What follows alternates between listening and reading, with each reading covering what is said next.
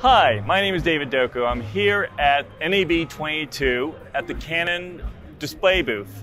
And I'm going to show you Canon's current lineup of HDR 4K reference displays. For onset use, we have the DPV-2411, which is a reference display, HDR reference display, capable of 1000 nits, which is candelas per meter squared of peak luminance. We have the V3120, which is meant for master reference display color grading.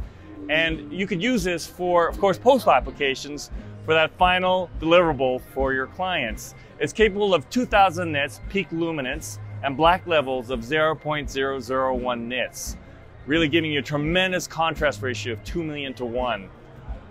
For here, we have this in a rack because these displays are meant for either broadcast or engineering, which you could use for HDR finishing for broadcast. And we have the new DPV-1830, which is capable of 1000 nits peak luminance and blacks of 0.001. I have here our very latest firmware editions showing a multitude of tools, and the DPV-1830 is 4K UHD, really ideal for onset use for HDR previews.